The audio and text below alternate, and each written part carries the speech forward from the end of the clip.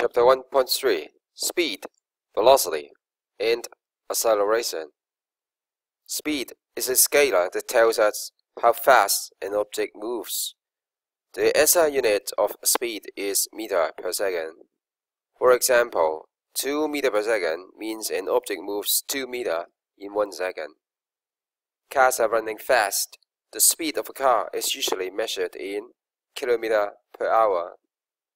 For 50 km per hour, the car runs 50,000 meters per 3,600 seconds, and in this way you can see the speed is 13.89 meters per second.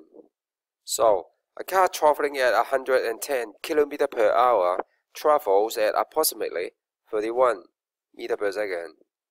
So it travels 31 meters in 1 second. Use your calculator to check if I am correct. A. Average speed. The average speed within a time interval is the distance traveled divided by time taken. B. Average speed. On a minibus, there is a large speedometer behind the driver. The speed shown is changing all the time. This speed is called instantaneous speed, which is the speed at that particular incident.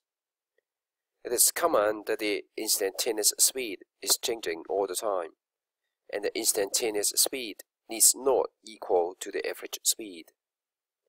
However, if the time interval is very short, the average speed will be very close to the instantaneous speed at the middle of the time interval.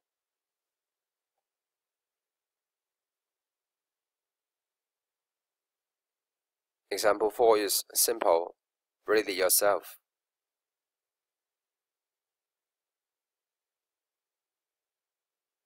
If a motion runs at V1 for some time, and then V2 for some time, is that the average speed?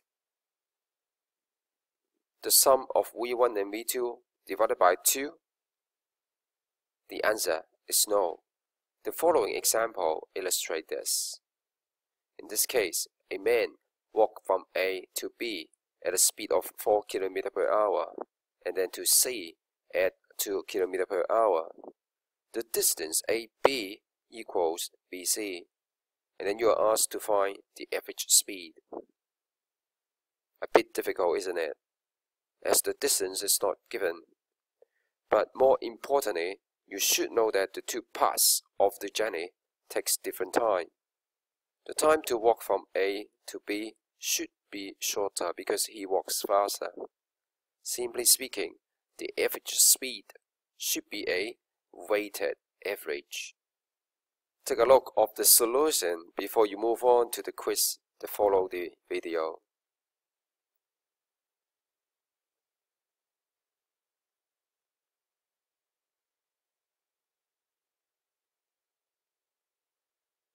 Lastly, let's talk about light gauge, which we have mentioned on page 6. A light gauge measures the time when the light beam is blocked. We usually erect a car on a moving trolley, and the width of the car is measured, just like the example on page 6. As we want to measure the instantaneous speed of the moving trolley, a short time interval will give a more accurate measurement, so the car should not be too long.